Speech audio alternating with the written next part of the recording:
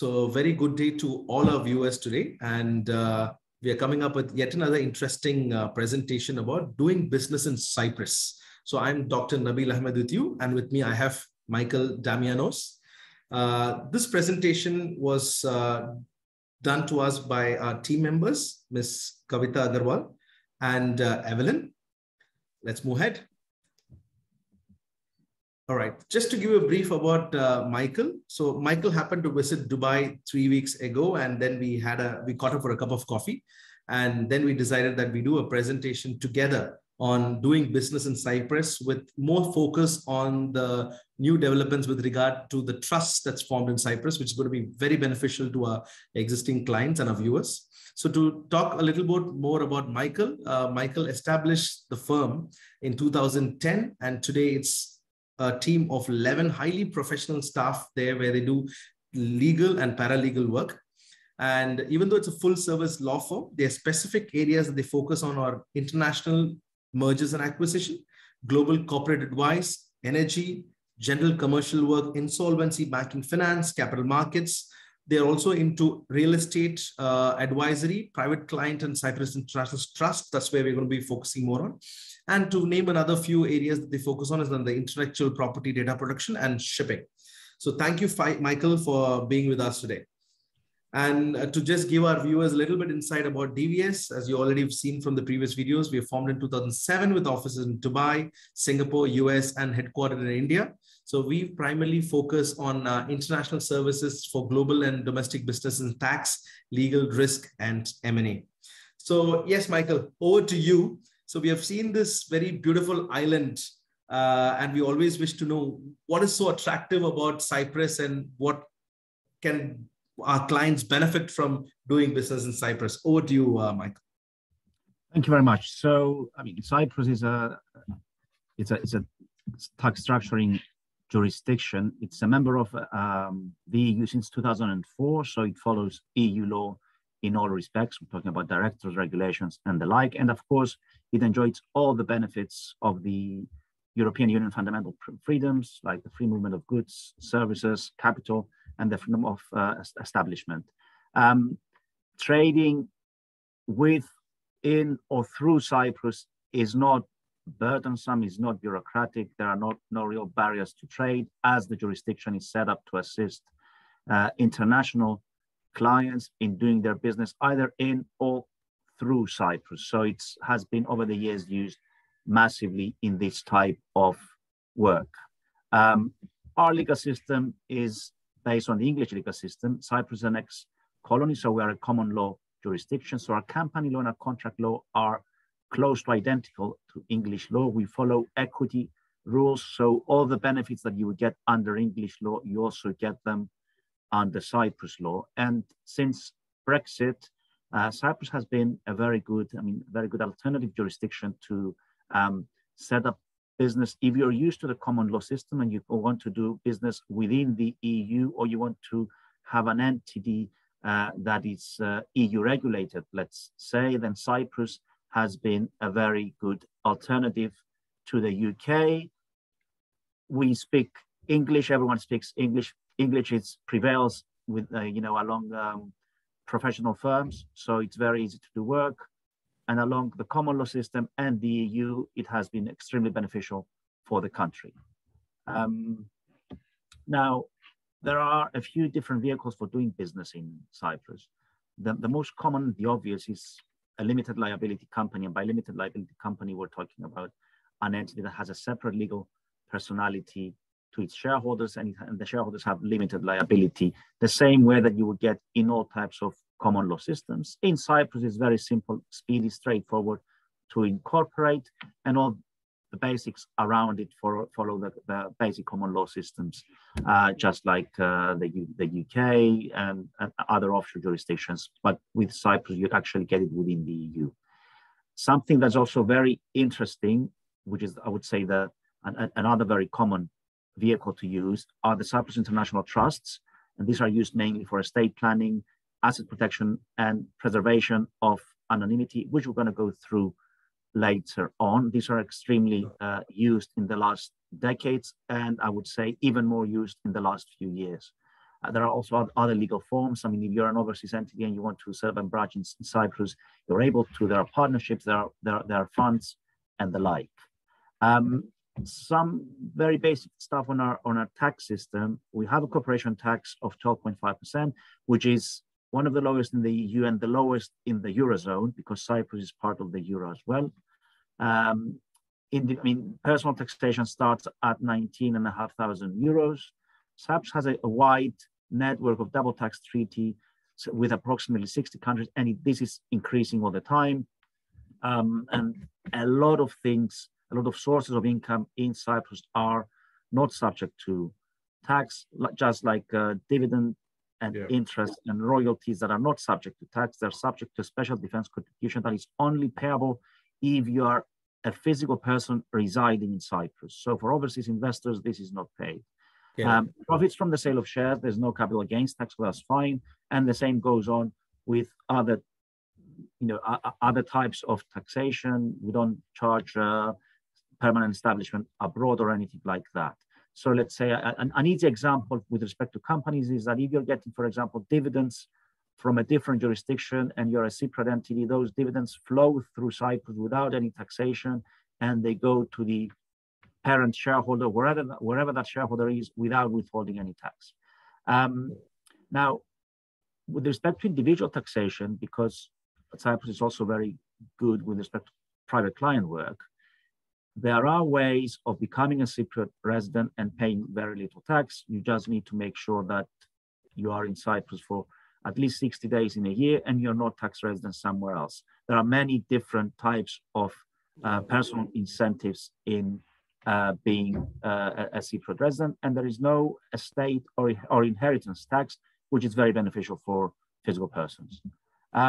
Other tax, let's say, incentives in Cyprus are the first one is the IP box. If you're actually developing software programs and patents, then you're able to benefit from reduced taxation of 80%. So your effective tax of 12.5% goes down to 2.5. This is very good. It's very beneficial for those actually develop the IP. There is also another incentive that has been going around for only a few years in Cyprus, which is the film industry. Now, we have worked a lot on the film industry over the years. The Cyprus government is giving a lot of very good incentives for film production companies. You can actually get a cash rebate of up to 35% on qualified expenditure incurred in Cyprus, as well as a tax credit by the production company for a tax deduction of up to 50% of the taxable income during the year of production. So investors can obviously deduct expenses related to the film infrastructure and all the rest. And this is very beneficial. Cyprus, although a small place, is not very small. We do have the sea, we do have mountains, we do have snow in the winters. So it's ideal for developing and producing all types of films. And this has been very good over the last few years. And a lot of films are actually, we're talking about Hollywood films that are actually being produced in Cyprus at the moment, and you will see them in the next few years. And this is very interesting as well, because you have a lot of benefits for the film producers. And now with COVID passing away, people will tend to go to the cinemas more often, and producers will be looking at more avenues to increase the filming industry size. So this is going to be a very interesting know-how. Yeah, absolutely. The infrastructure is very good. The tax rebates are very good. So this is something to push on as well. Now, talking about also going through immigration law and policy, you can get many different permits for moving to Cyprus. If you want a permanent residence permit, there is a fast track procedure where the investment is at 300,000 to basically real estate. And you also need to secure some basic income of about 30,000, and you're able to get a residence permit within the country, which has been commonly used in the last decade, if not more. There are other procedures that you can invest slightly less, but it takes much longer. And our experience is that overseas investors go for this fast track procedure that you can see on the screen. But Cyprus these days, I would say in the last, after COVID, within 2022, there has been a huge push on companies relocating to Cyprus and bringing their staff to Cyprus. And if for entities that want to relocate staff, it's a very easy and good process to have a base within the EU. There's also the new digital nomad scheme. So if you're a third-party national, so we're talking about non-EU individuals, you can get a temporary residence permit in Cyprus if the work relates to the use of IT. So it's a new scheme. There's a few hundred visas to be taken out, and this is for professionals that are in the IT sector, including, let's say,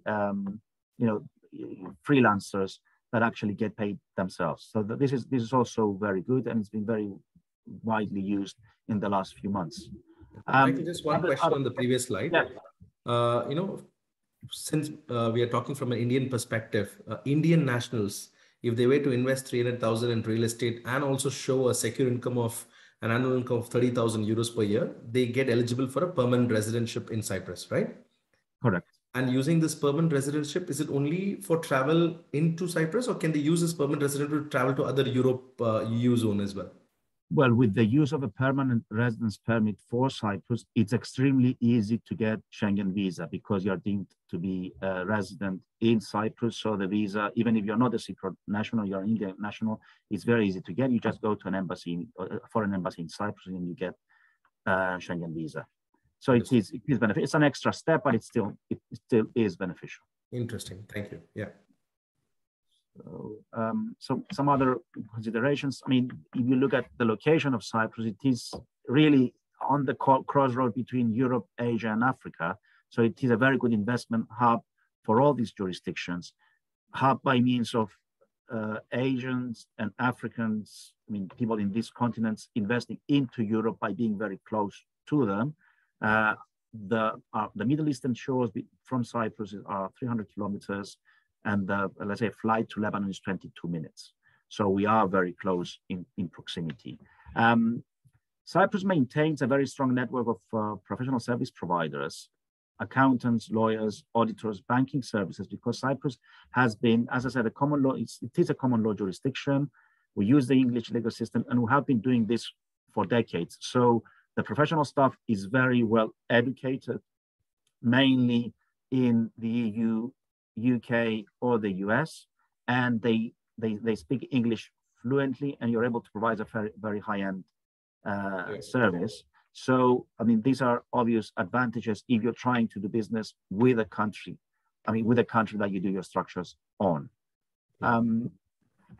Now, we can go on to, let's say, specific subjects. So coming to the trusts today, if we were to make our viewers more clear, what is trust and how is it different from a limited liability company? Because in the initial stages of your slides, you said LLC, limited liability company, is a much more easier format and which is very common. But now the focus is moving towards a trust. So just to throw some light on that, Michael.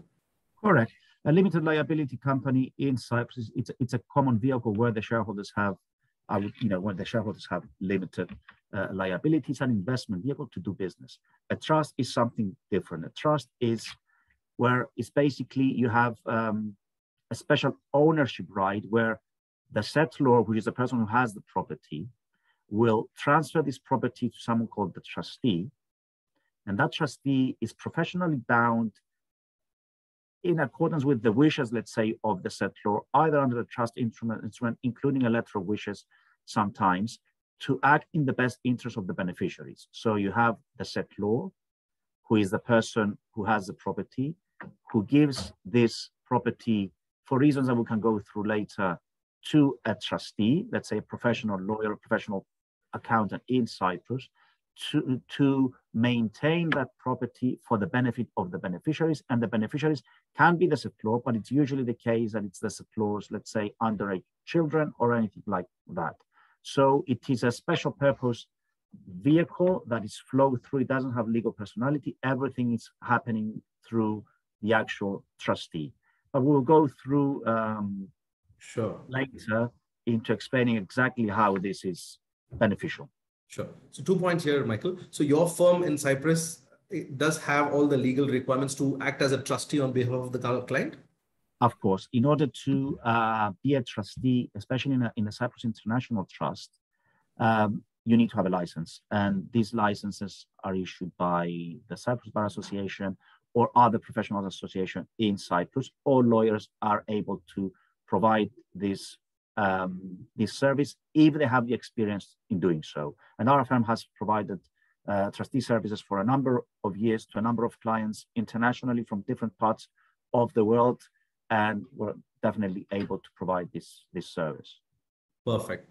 And if I were to understand, what are the different requirements for setting up this trust? And that will be interesting to understand as well from a residency status point of view. Yes. So as previously mentioned, you need to have desert law. Desert law for a Cyprus International Trust needs to be someone who has not been a Cyprus resident the year before the incorporation of the creation of the trust. The same goes for the beneficiaries. So you can set up the trust, let's say in 2022, and are able to move to Cyprus in 2023, or not move to Cyprus at all. That trustee needs to be a licensed person, and that you need a licensed trustee within the duration of the trust. So you will always need an accountant or a lawyer, but that accountant or lawyer will be able to run this trust. So let's say from that perspective, this is the difference between local and international trusts. But we're talking about international trusts for now, which is what you require, and this is what international clients need, because it has obvious tax benefits that we can go through later. Understood. Interesting. And how are these trusts commonly used in Cyprus, like from a family office perspective or a family business perspective? Yeah, trusts are used in many different respects, but they're most commonly used for let's say tax planning. Okay. We can go through a few let's say examples of this. I mean, you can create a trust for a beneficiary who's not yet born. Let's say you can create a trust for the benefit of your children, born and unborn, which is a good way of doing it. So you use a trust because you want to pass on property, and you want to pass on property to someone that cannot handle that property themselves. Sometimes those individuals are young age, so let's say below 18, sometimes even above 18. And let's say the settlor wants to give them the property when they're 30. So there's the creation of a trust. But I mean, the main reasons are infancy, not existing, but also a lot of times is actually mental illness or legal incapacity. Right. So you need someone to look after those funds. So this is the main reason for using that. There are other ways of using trusts, like in employment schemes, or even in commercial banking and related transactions. Let's say you need to you're lending an entity, but the entity is not doing very well, and you want to put that money in a trust before using. These are all types of vehicles that are used in international transactions, but the main purpose of using this Cyprus International Trust, at least, is to preserve wealth and pass on wealth to mainly your children or your relatives or someone that you want to pass this on, and you want that vehicle to be tax-free in Cyprus. You want it to be out of your estate, and there are benefits I will go through, I think, in the next slide. You can proceed with the benefits, Mike. Yeah. So basically, as Cyprus International Trust, you have the obvious benefit of being tax-free, and you can use it if you are not resident in Cyprus. So even for the locals, if they live abroad, they can send up this year and move to Cyprus next year. But it's a major advantage, a major benefit of using Cyprus International Trust is that there's complete confidentiality with respect to the trust itself. In order to actually get information on the trust, it is very difficult. You need a court order for someone that is not, let's say, the local authorities, to actually have anything, to actually find anything around a trust, which is very beneficial, especially for people who want to preserve anonymity for their own purposes. Succession law does not affect a Cyprus International Trust. So if you have, it's like having passed on your property already. So this goes out of your estate in the event of the settlor passing off. So let's say you have an asset worth 10 million and you put it in a trust, when the settlor passes on, then this property is not within the estate, which is very beneficial. So you don't pay any taxes either.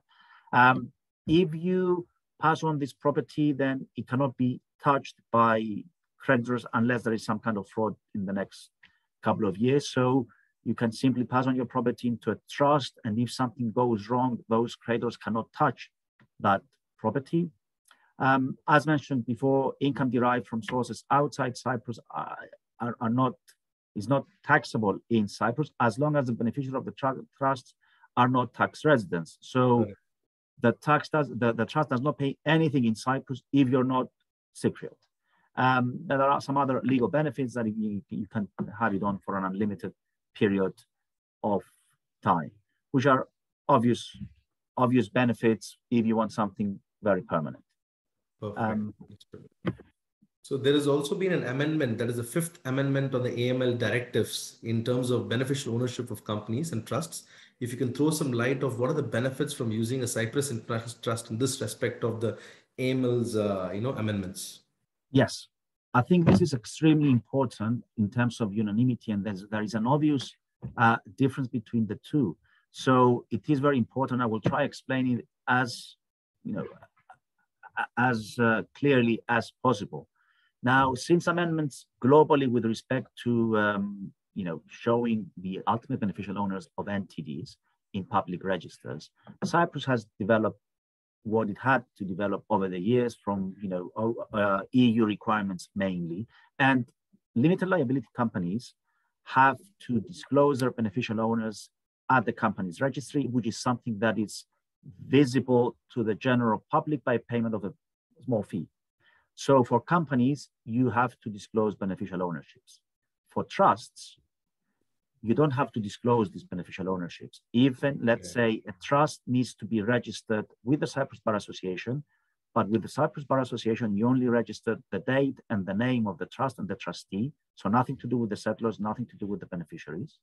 With the Cyprus Securities and Exchange Commission, which is an extra filing these days, although you, let's say, register more information on the settlers and the beneficiaries, this information is not accessible to the general public. You need to prove that you have legitimate interest. It's not exactly clear what legitimate interest is today, but legitimate interest would probably be if you're tipped off by, let's say, a tax authority somewhere else. So this is not, no one can simply send a letter and get information.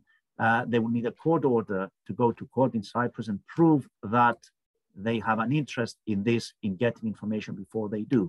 So anyone who simply wants to keep anonymity, and there's nothing wrong against that, will not have this property shown. So, but an extra step going on to this, let's say you have a Cyprus International Trust, which is the shareholder of a Cypriot entity.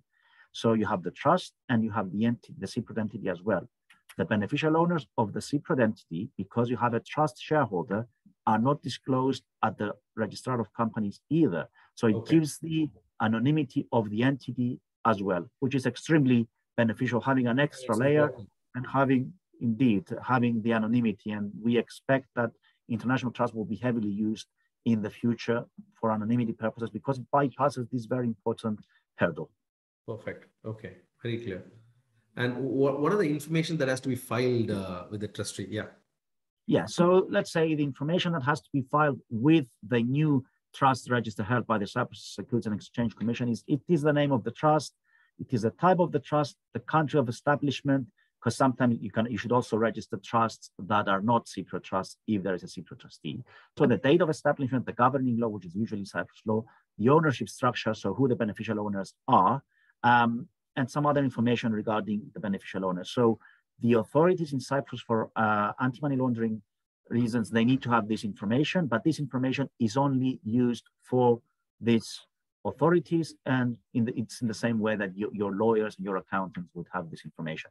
Nothing more than that, which is extremely beneficial as well. All right, interesting. And so as I said, Cyprus International Trusts have attracted much attention in the last years. You know, we mentioned the obvious benefits compared to companies, the different ways of using it. We believe that it's going to be a very good option for wealthy individuals and company structures to actually use Cyprus International Trust in the next few years. And this is indeed something that we have seen happening these days. So we do believe that this is something, you know, it is a structure for the future. It's all a matter of people understanding the basics behind it, understanding that they are not losing their properties, just that there's a professional managing the property for the benefit of themselves or their or the ones that they actually want this to happen for. And tax-wise, it's very, very, very beneficial. It's like a dream coming true, actually, for people that do not want to pay taxes on dividend and interest. The Cyprus International Trust is brilliant. Sure, sure. So from your concluding remarks, it's quite clear that, you know, it's going to become even more popular to use trust as opposed to companies.